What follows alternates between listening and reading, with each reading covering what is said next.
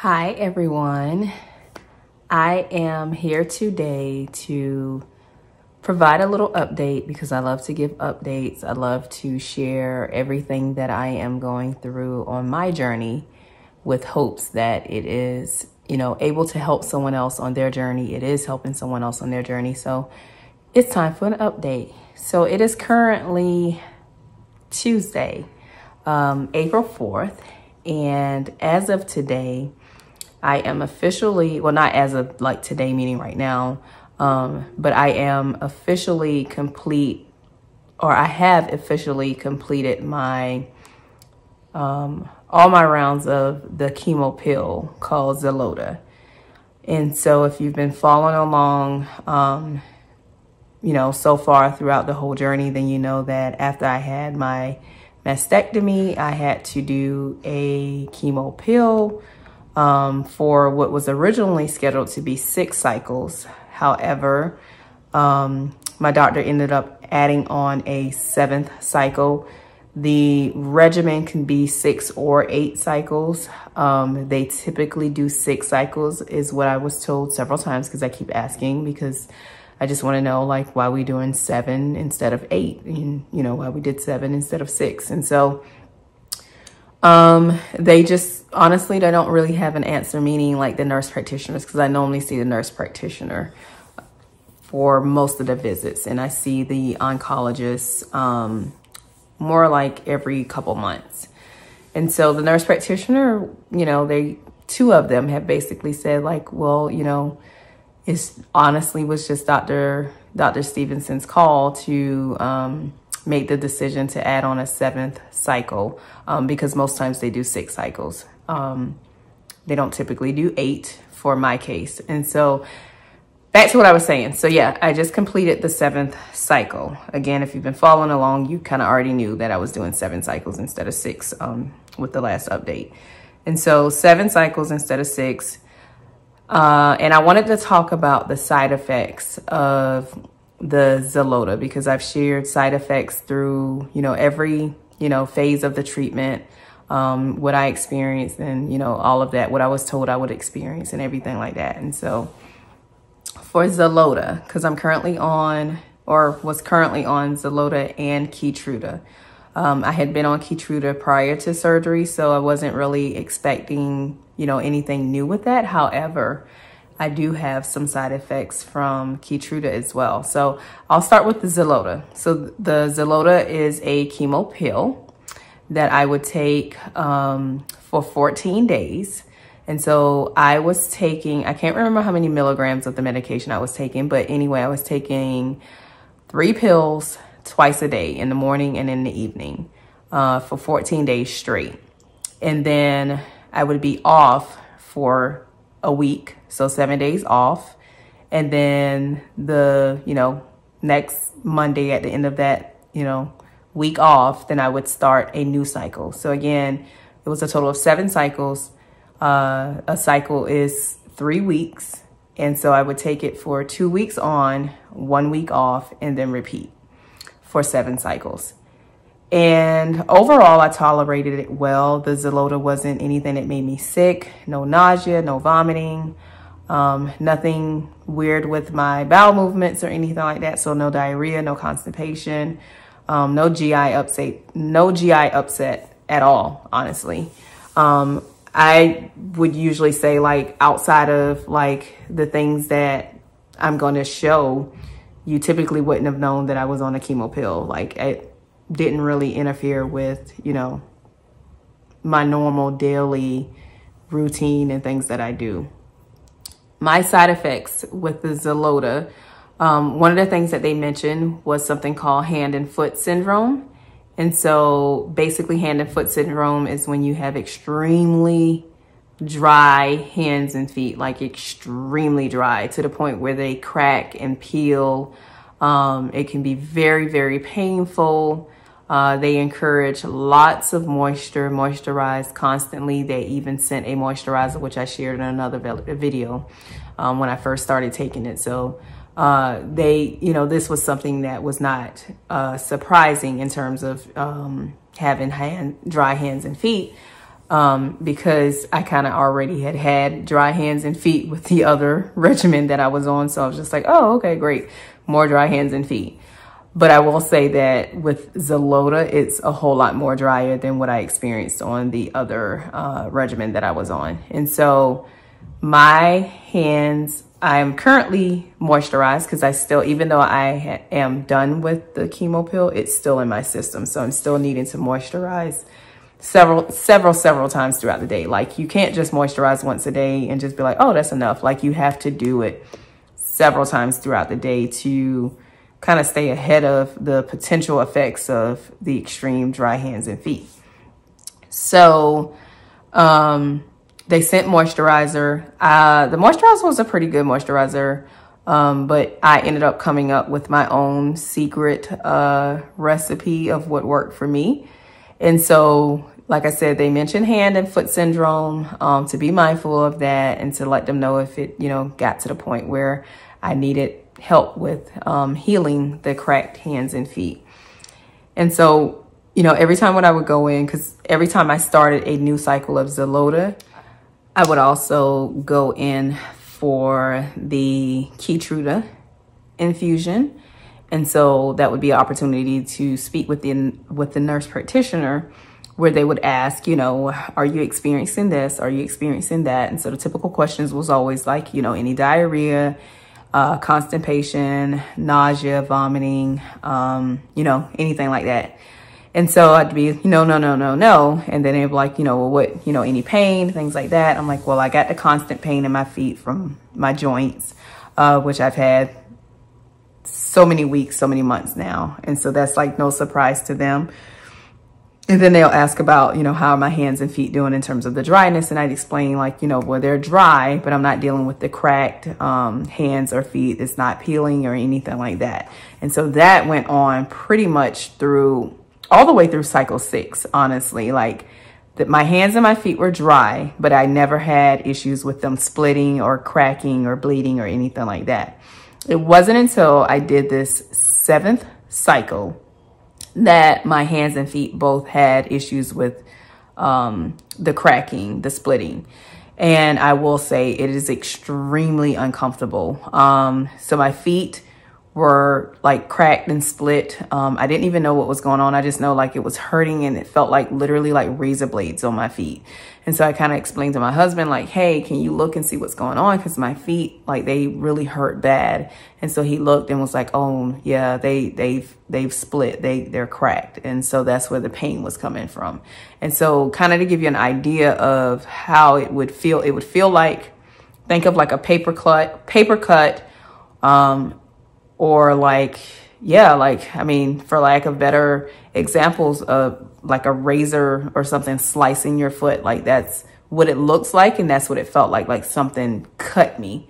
But it wasn't anything that cut me. It was literally just dryness, and dry to the point to where it did that. Now, I will say, I feel like I probably slacked off the like moisturizing of my hands and feet that I have been doing. And so maybe that like attributed to what I experienced this 7th cycle compared to the other cycles. I felt like I may have been like more diligent initially than I was the 7th cycle. But needless to say, nevertheless, like it still, I still had the cracked feet, and then in the finger joints. So this is where it happened. I don't know if you can see it, but that's one area that actually kind of split there. Let me pull back a little bit. So right in here. And so that's constantly where the dryness would be. So on this finger is uncomfortable. And it was the thumb, but they're feeling better because I'm, moisturizing and treating it how it should be treated. Same thing on this hand. In addition to the dry hands and feet is the skin discoloration I've said before. So my hands and my feet are literally almost the same shade as my face. Like, they are super, super dark in pigmentation. Again, it's kind of hard to see if I don't have like another hand next to it to where you can compare it, but I'll include a photo of my hand against my baby's hand. And you'll be able to like really see like, oh wow, yeah, the pigmentation is definitely off. And so that's how my hands look. They're dark. They're not dry because I moisturized, but even like this side, if you look at here, my knuckles and here, how dark it is. So yeah, I feel like at one point they may have been darker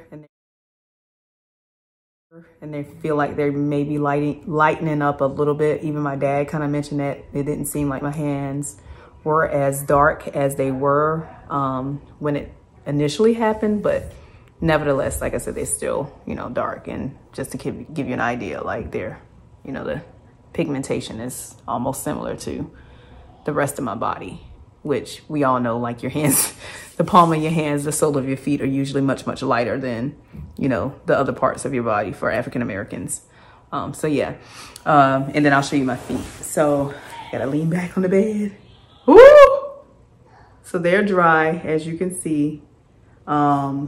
That's the split right here that I was talking about. So it's healing, but even my feet are super dark. Look at the sole of my feet. That's a big foot in that camera. My foot is not that big, but that's how dark the pigmentation is. Look at like the side and then look at that, like it's literally almost the same color. But yeah, see the area that's healing.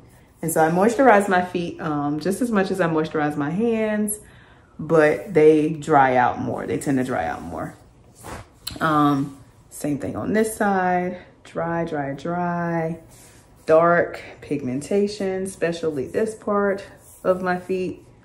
And then this one cracked as well. Felt like razors. And so that's healing as well. This one even split on my toe. So even my toe felt like I was like cut. So yeah, this is terrible, y'all. But there's nothing you can do about it. It's literally the side effects of the medication. Like it's not anything that I'm doing wrong or anything like that. It's literally just a side effect. So that's what comes with it. My nails on the bright side, remember the nails were dark? So they have all grown out. All the fingernails are somewhat of a normal color now. This one has like this line down the middle. I don't know what that's about, but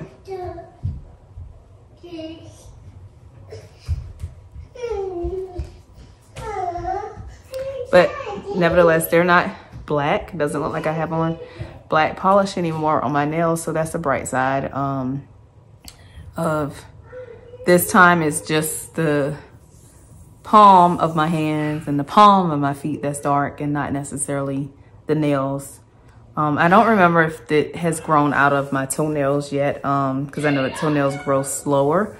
I do have some polish on right now, so I don't really know. What can you do to treat it? So it's not encouraged that you go to the nail spa because it's not encouraged that you put it in hot water. And then you want to be careful from like, you know, having them scrape and, you know, try to get all that deadness off and leave you with a raw foot. Like that's going to be painful as well. So that's not necessarily encouraged. What's encouraged is literally what I've been doing is like keep your hands and your feet moisturized.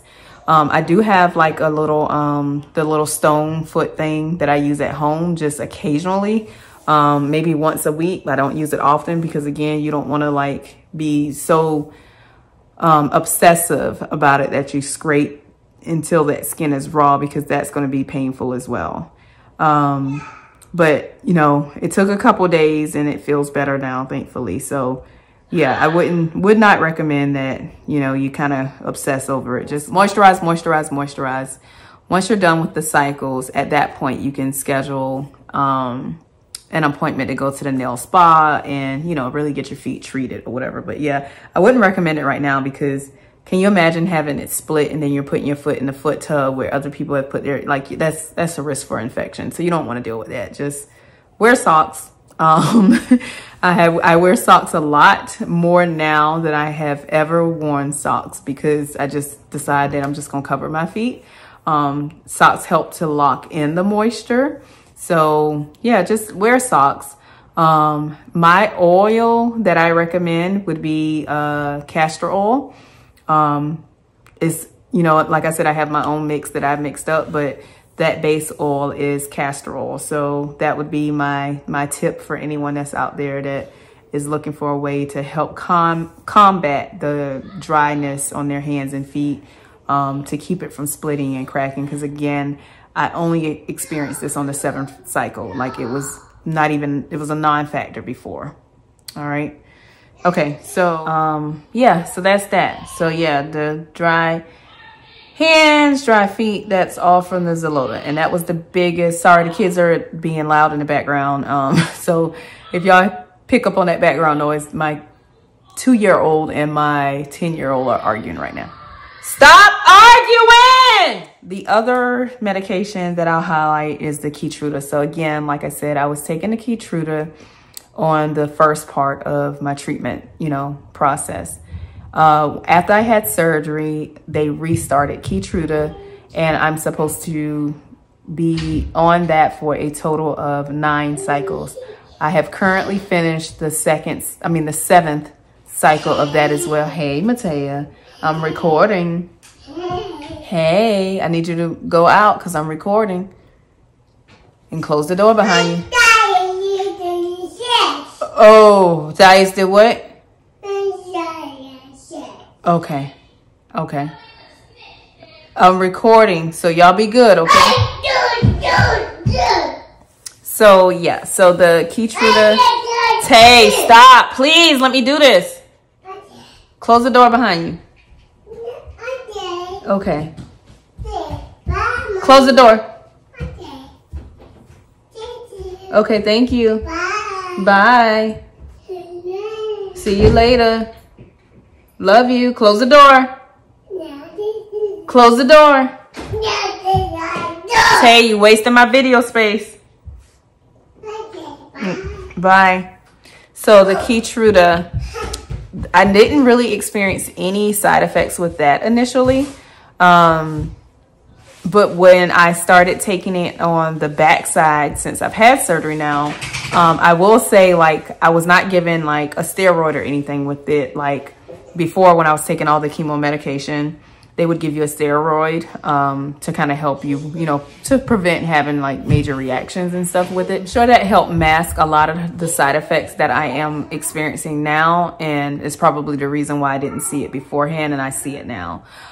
So with the Keytruda, the main side effect with that I have attributed to that, because everybody else is saying like the Xeloda doesn't cause that, is like this terrible rash. So I have a terrible rash in my private areas.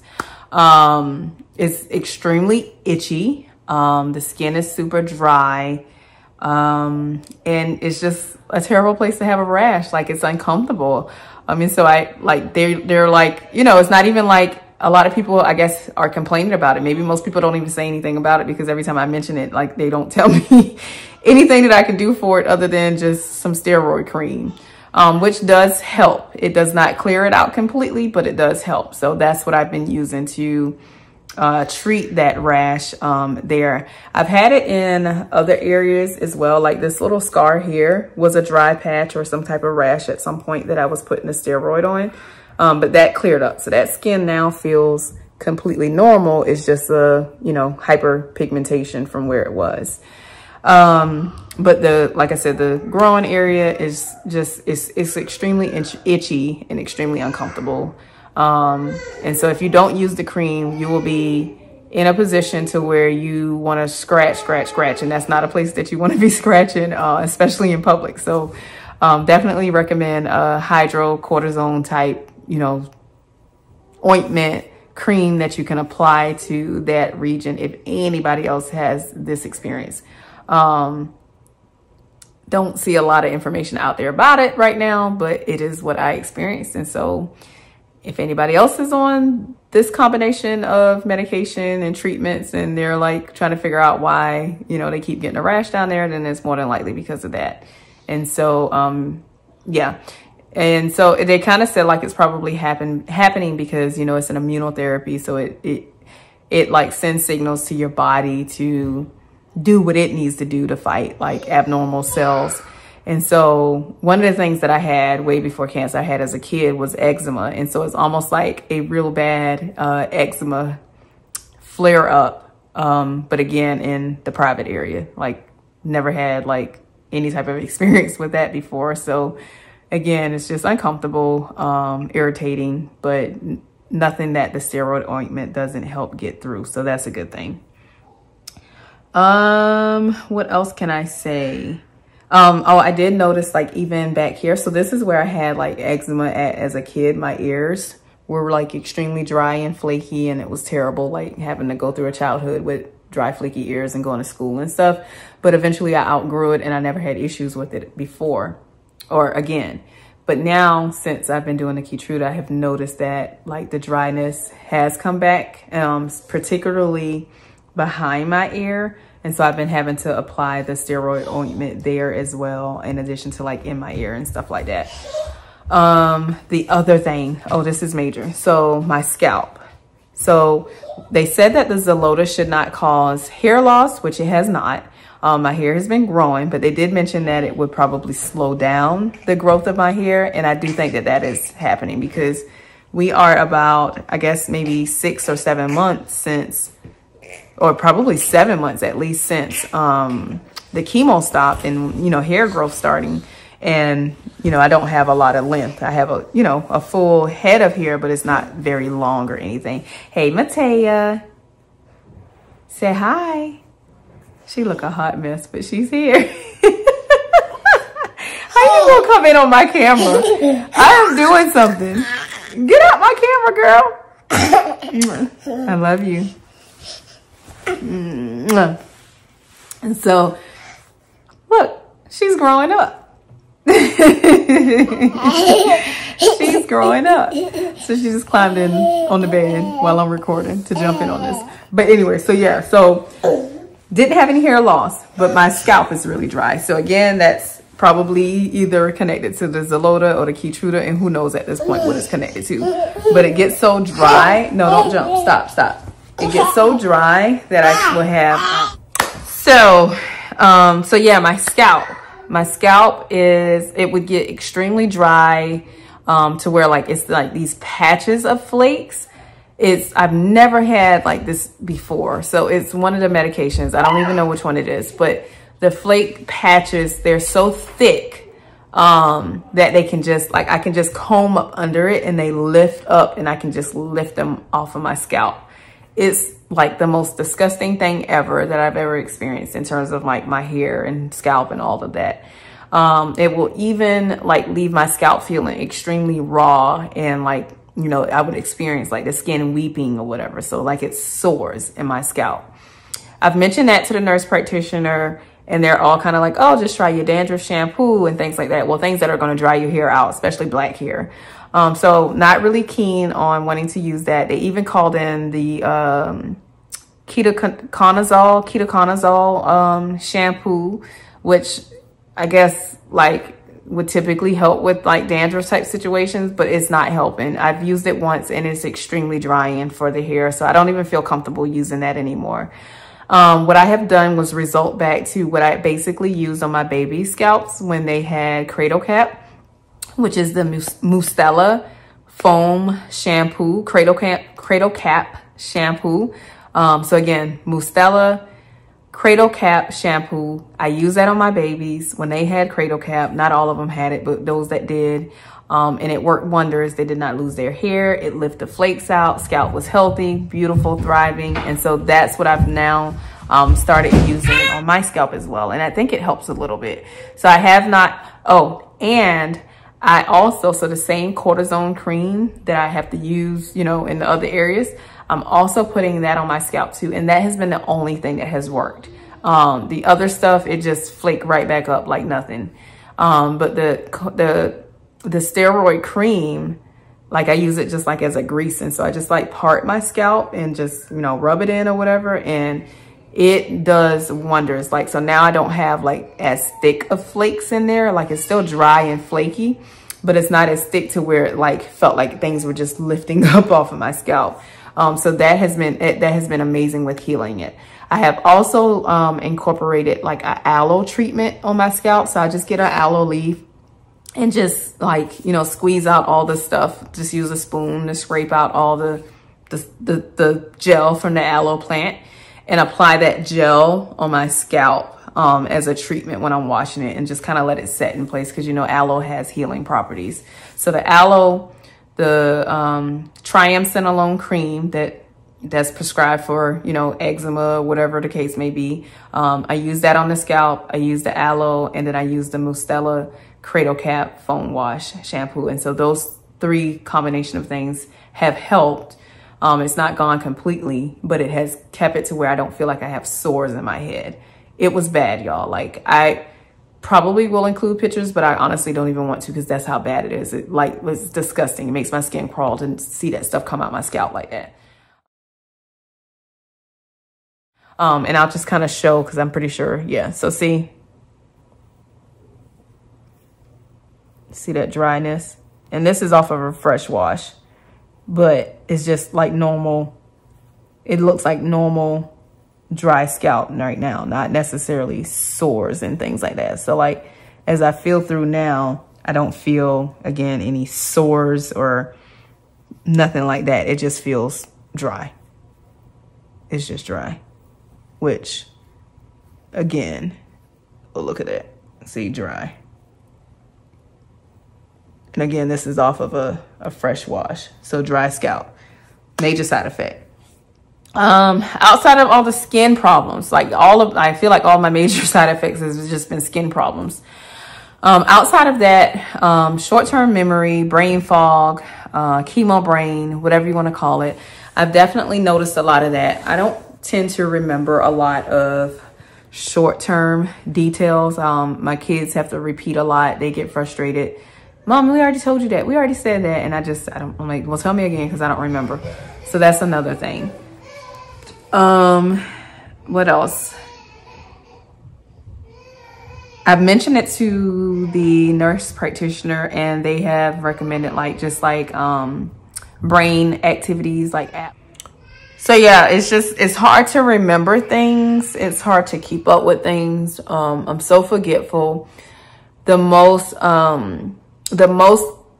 that it has affected me in the most hurtful way that it has affected me was most recently my middle son was inducted into the Beta Club. And like, I knew like, okay, yes, that's supposed to take place after spring break, the Tuesday after spring break. He has this Beta Club ceremony, blah, blah, blah, blah, blah.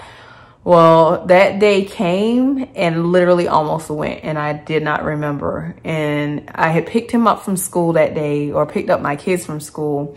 And one got in the car, and I said, well, where's your brother? And he's like, I don't know. Maybe he went back to look for his ID, because that has happened before. He like loses ID in school, and he runs back to go get it. And so I'm like, oh, okay. So we waited, and still, you know, no Micah. And so I'm trying to figure out like, well, what's going on? Maybe I missed like a communication where he's supposed to stay after school for something. And so I go through my email, and like, I find like the newsletter, and that's when I discover that the Beta Club ceremony was that day. And so I thought that I had time. Like, I thought like it was literally like something that I would have to like rush home and change for, because it was that afternoon. And so as I pulled around to the front of the school to like, you know, because I'm still trying to figure out, before I looked at the email, I was trying to figure out where he was. And so I had pulled around to the front. So as I'm sitting there, like, you know, reading the email, he comes out to the car, and I'm like, hey, Micah, you know, how's your day? Blah, blah, blah.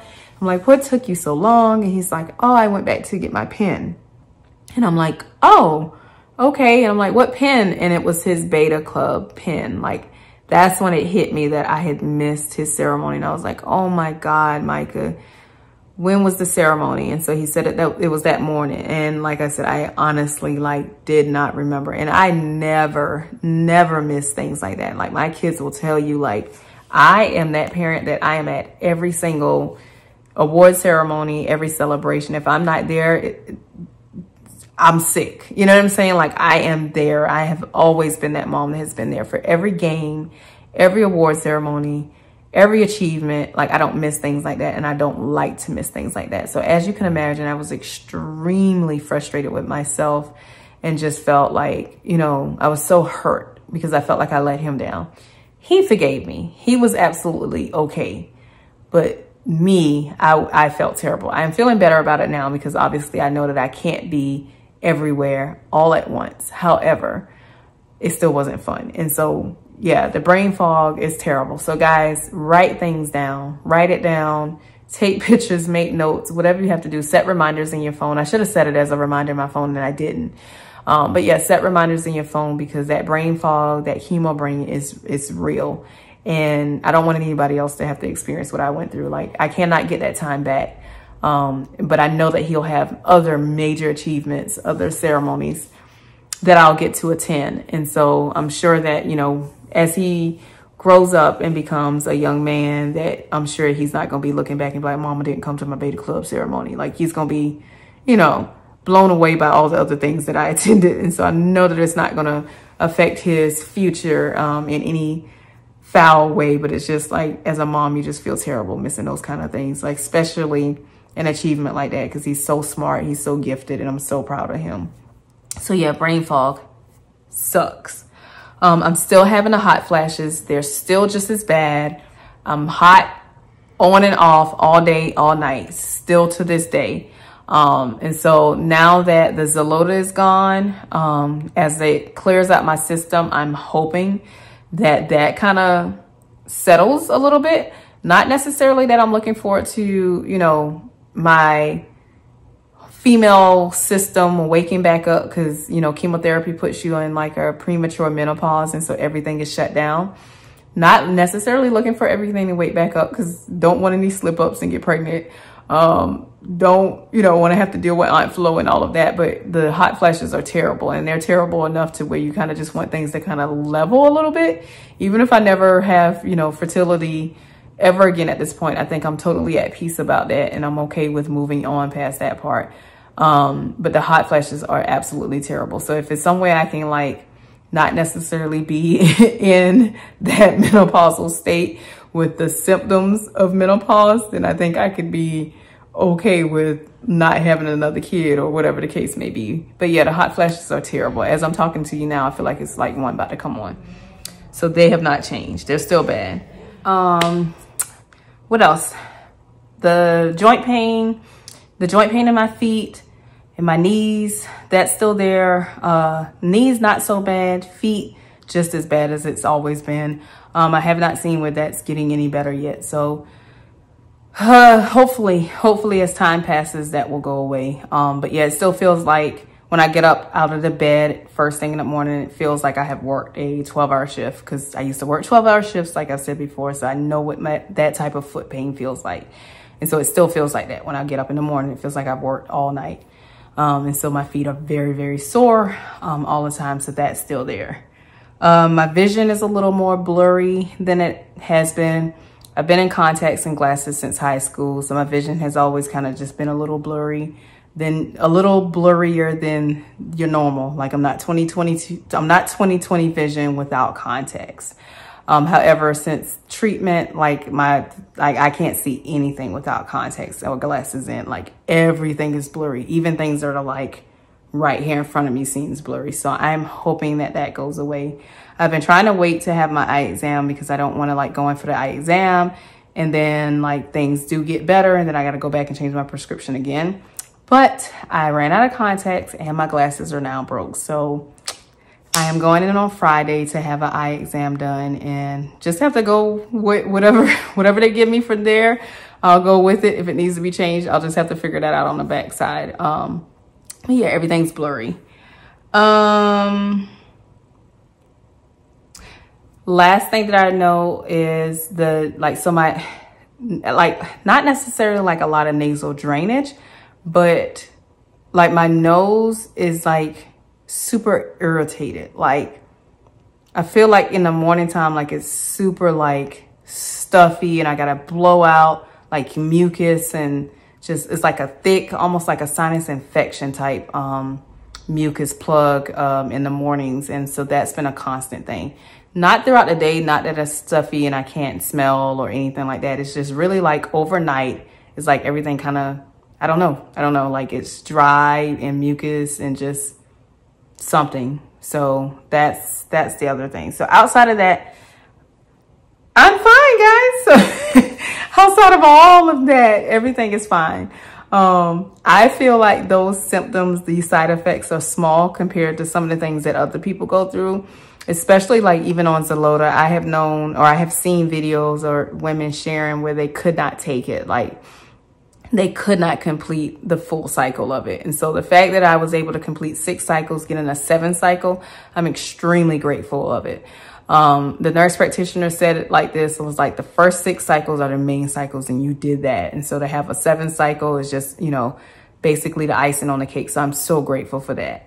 I'm so grateful even with the Keytruda. I hear people have severe GI problems with that. Diarrhea, nausea, vomiting, constipation, none of that. So I am grateful. So again, even with everything that I shared and how terrible it sounds, how terrible my feet look. My feet look like I walk on bricks every day. I don't care. I am so grateful that I'm able to get through these cycles, these medications, and do what I need to do to get to a point where I never have to deal with this again. I never want to have to deal with a recurrence again. And so if all of this is what gets me to that point, I'm so grateful that I have been able to do it. And so anybody else that's going through this, if you're taking these medications, you're having issues with it, man, my prayer is that you can get through it too. I pray that you can, like, you know, not have to deal with all those things, because the things that I'm dealing with, like I said, these things are so small compared to what other people go through. So if all I got to deal with is some dark hands and feet, dry, patchy scalp and dry hands, and man, please, ain't nobody worried about that. So I'm good, y'all. I'm good on that. And so I just wanted to share what it is that I was experiencing, but not trying to say like, oh my gosh, my life is falling apart because I'm experiencing that. And so again, you know, just wanted to get that out there just to kind of, you know, let somebody else know, like if y'all experiencing that too, hey, I experienced it too and I'm fine. So you'll get through it too. As things get better, as my hands lighten up, my feet lighten up, I'll try to share videos about that too along the way. Again, no, like I'm good, y'all. I'm good and I'm so grateful. So guys, thank you for watching. Continue to like, comment, share. I appreciate all the support and I will continue to update y'all along the way because that's what I do. All right, peace.